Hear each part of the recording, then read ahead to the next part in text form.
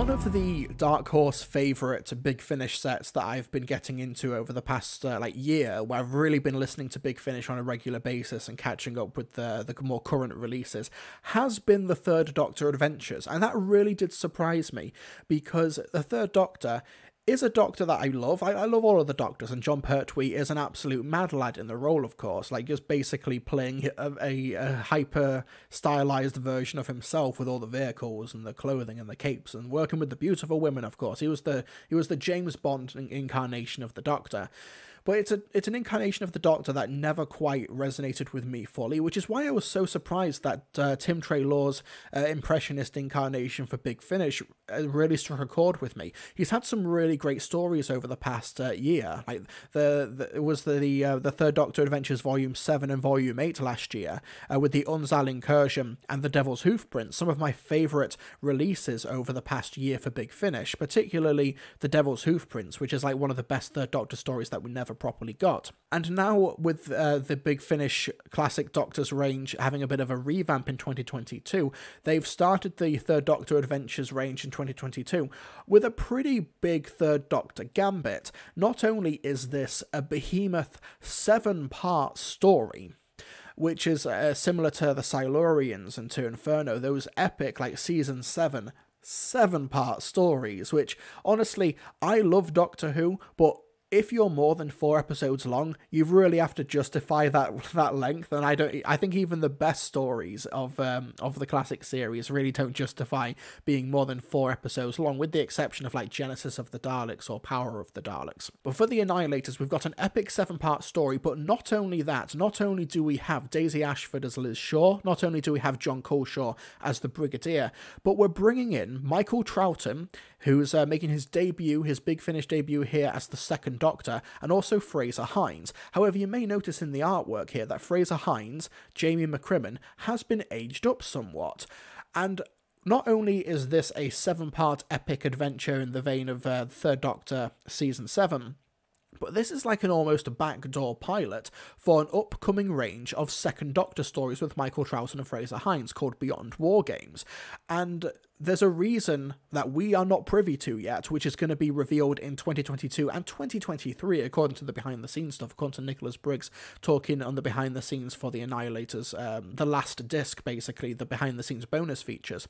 There is a reason why Fraser Hines as Jamie has been aged up. There's a reason why they are talking about doing missions for the Time Lords, basically, and there is a reason why they are here. But what is happening in the Annihilators? Basically, it is a unit adventure in the 1970s, or maybe it's the 1980s, where there's something happening at Lugate Docks, some weird, sticky, horrible, foul-smelling green odour in the north of England, and it's up to the Doctor, the Third Doctor, Liz, Unit, and the Brigadier to investigate. But there's apparently some sort of two-pronged invasion happening at the moment.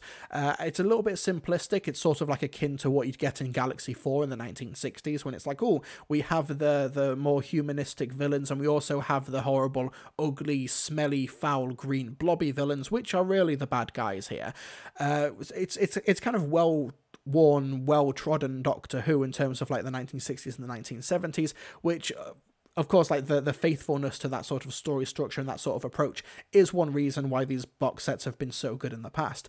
But let's play a clip from the Annihilators, which is you don't get many face-to-face encounters with 3 and 2 in this box set, but this is a clip where they are both adjacent to each other. You'll see what I mean in a moment. I'm going to supervise the search for this slime creature base. Look, don't you understand? We have to find the Doctor. But my dear fella, I'm here. Not you. The one I came here with. Those slime creatures somehow took him. There was a flash and... Flash? Aye, flash of light. Could have been the transmat beam. Just what I was thinking. Transmat? Oh, like T-Mat. You mean that thing they had on the moon when the Ice Warriors were trying... Exactly like that, Jamie. And you said the transmat beam operated from somewhere near here? Yes. Which means Doctor's in the slime creature's lair. So, I'm coming with you, Brigadier. Oh-ho! Now you're in trouble. You got a hairy-legged Highlander on your trail. Your words mean nothing to me, and I will answer no more of your questions.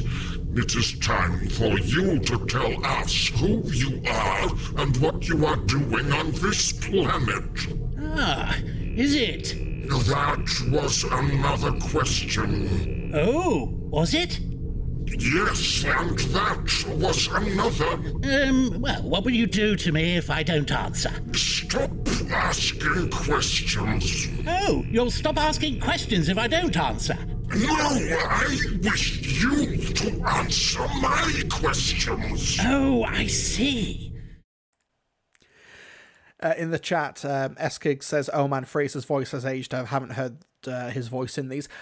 He is actually playing an older version of Jamie, and he also does the younger Jamie voice in the behind the scenes. He says that because he's older, he can do the deeper version. He is able to do the younger Jamie. He's able to make his voice a little bit higher. He's able to pull it off, but the older Jamie is a deliberate tease for an upcoming future Second Doctor series of adventures. So yeah, he's able to be more natural. That's not an issue with the performance in this. But as you heard there, Michael Troughton, like as someone who has been watching and listening to a lot of Second Doctor stuff recently, like Evil of the Daleks, Faceless Ones, a few others like from that era as well, I think Michael Troughton did an incredible job. This is a terrific debut for him. He captures Troughton so well, so much fun. Yeah, he's great. But this is, I think Council of Geeks also did a video on this as well, talking about the efficacy of the sort of impressionistic cast of characters, where you've got this whole main cast, but the only surviving cast member is Fraser Hines, where you've got Michael Troughton instead of Patrick Troughton, you've got Tim Treloar instead of John Pertwee, you've got John Coleshaw instead of Nicholas Courtney, of course. Like the list goes on for Big Finish doing this sort of like legacy expanded media for these impressionists. And Daisy Ashford as Liz Shaw, who's the daughter of Caroline John. I think that they do a great job, of course. I think that the entire cast are great, and someone in the chat as well saying that they don't think that the Brigadier sounded good. Oh, I could not disagree more. I think John Coleshaw's nailed like the Brigadier's voice in all of the box sets, and he's great here. As a story, the Annihilators is pretty bare bones and basic. The closest it gets to complexity is something that we've seen Doctor Who do before, particularly in Galaxy 4. But it is still fun. Like it's a very fun Quatermass style Earthbound alien romp with, Unit and the Third Doctor and Liz. The fundamentals are really solid, and as you heard from the clip, the comedy is on point and the dialogue is sparkling and great as well. And I think that they do get a lot of mileage out of, it's the second Doctor and Jamie. They get split up quite early on, so it's Jamie with Unit and the Third Doctor, and I think that dynamic is really cool and they get a lot of mileage out of it. Particularly with how they kind of tease Jamie and the Third Doctor meeting up quite early on. They tease like, they're on the phone. Liz and Jamie are on the phone. Jamie's not talking, and Liz is like, "Oh, Doctor, there's someone here you have to meet." And the Third Doctor's like, "Not now, Liz. We've got more important things to talk about." They have to like try and like kick the can for that reveal and that confrontation a bit further down the road. It's really clever. It's quite funny. And thankfully, they don't try and pull that for too long. Otherwise, it might have gotten a bit obnoxious. But yeah, the fundamentals are really strong. The cast are great. I think the performances across the board are really solid. 7 parts, it is a bit long, particularly for how simple the story is when you get right down to it. If this just was a 7-part story with the Third Doctor, Liz and Unit, I think that it really would have got bogged down. Thankfully, Troughton and Hines do imbue it with a really unique energy. I think that it adds like an extra wrinkle into the story, particularly the cliffhanger that ends part 6 that goes into part 7. I didn't see it coming. It felt really understated. It felt really understated considering the gravity of the cliffhanger, but they sort of shrug it off at the beginning of part 7.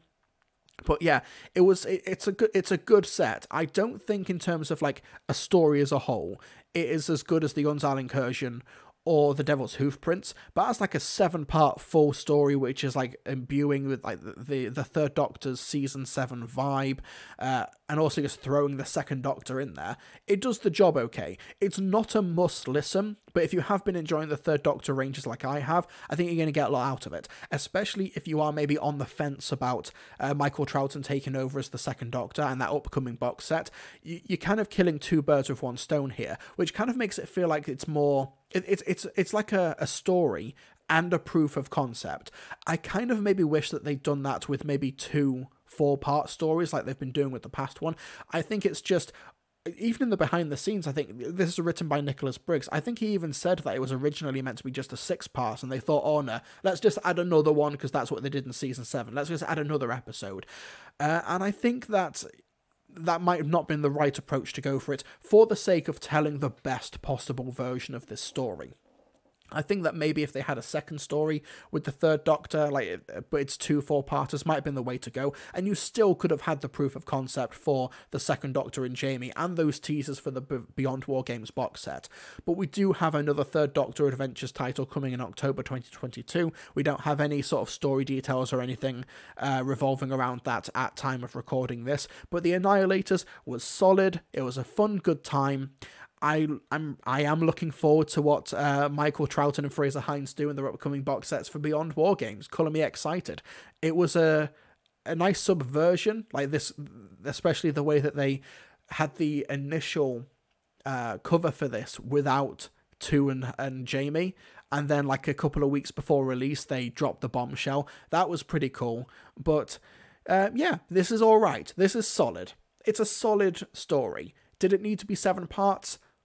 I don't think it did, but it's still different. It has a different energy to it. It does feel like a different experience from what I've gotten from the past Third Doctor box sets, even though it has the same cast, with the exception, of course, of Troughton and Hines.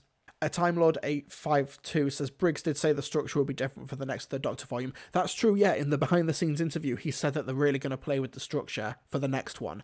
What does that mean? No idea. Absolutely no idea. But I'm looking forward to it all the same. Like I said up top, I think the Third Doctor Adventures has been like an unexpected highlight of the Big Finish release calendar for me. Like 7 and 8 were terrific. I need to listen to the other ones as well. I need to make my way through them. But yeah, I'm glad that the Third Doctor has entered 2022 on a high note, and for fun, he's brought the Second Doctor and Jamie with him. That's cool. I like that a lot.